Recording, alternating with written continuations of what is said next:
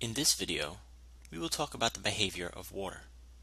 In particular, we will focus on what happens when you mix something in water and how you measure the concentration of the resulting mixture.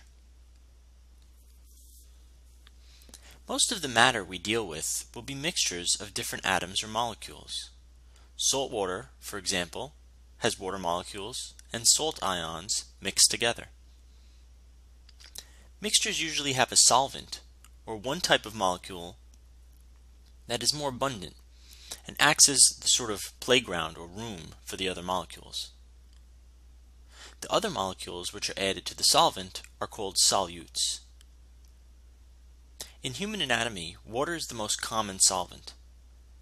In the example of salt water mentioned before, water is the solvent and sodium chloride is. Another way to express this same concentration is by saying the mass of the solute you have mixed and by describing the volume of solvent you have mixed it in.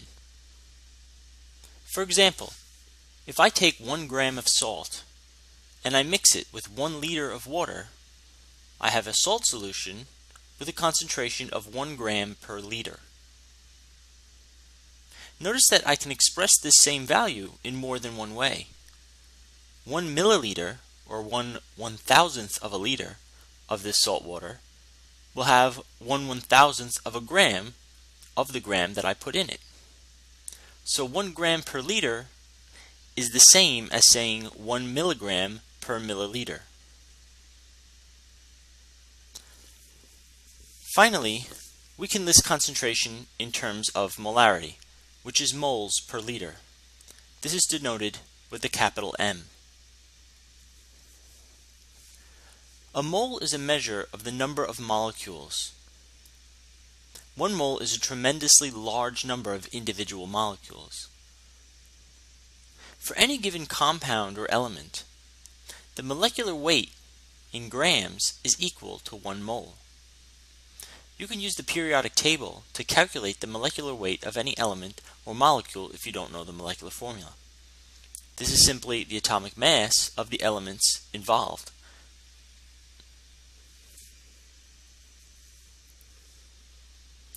Remember, the concentration of a solute is the amount of it per solvent, usually expressed in terms of solvent volume.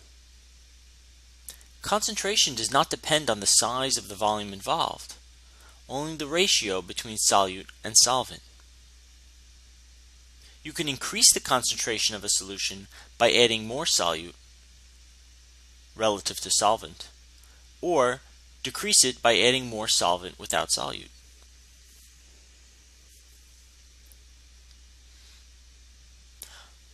On the top are 5 different solutions, ranging from very diluted on the left to very concentrated on the right. They are placed in order of increasing concentration of the colored solute. In other words, these all have the same volume. All 5 solutions, or all 5 glasses, have the same volume, but they each have a different amount, and thus different concentrations, of the solute.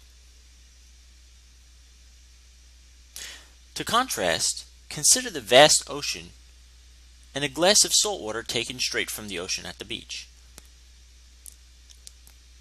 These two, the ocean and the glass, will have very different volumes, but the ratio between solvent and solute, or water and salt in this case, is the same.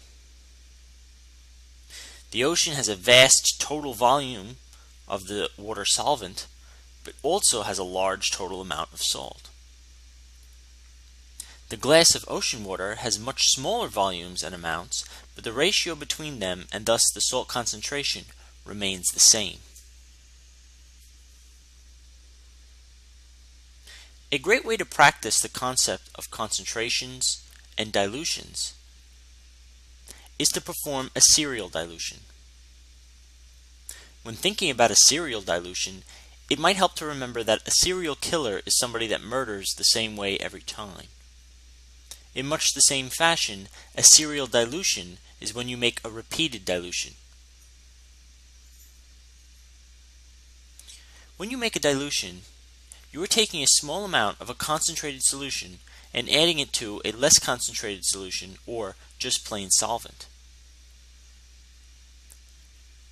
For example, if we add 1 milliliter of a concentrated saltwater solution, which let's say is salt in water at 15 milligrams per milliliter, if we take this 1 milliliter of concentrated salt solution and add it to a bottle or some container that has 999 milliliters of plain water, the resulting mixture will be 1,000 milliliters or 1 liter. The small amount of salt that was in the 1 ml concentrated salt water solution we added is carried over to the liter. So instead of having 15 milligrams per milliliter, we now have the 15 milligrams of salt in 1 liter of water. This measure is much less concentrated. This new solution is much less concentrated. If you repeated the process, taking 1 milliliter of this new solution into, again, almost a liter of fresh water, you would again dilute the salt water another 1,000-fold.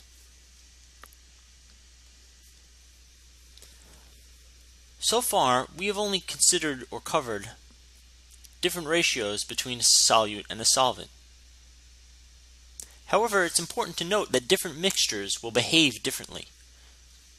In a true solution, the solutes are very tiny particles that do not settle out at the bottom or scatter the light passing through the solvent.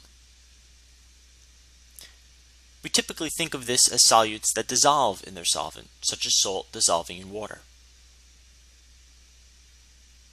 Another type of solution is the colloid.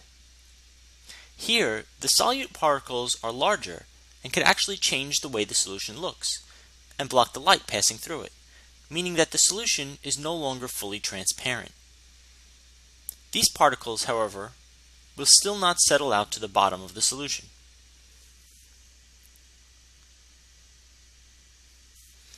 Settling does occur, however, in a suspension.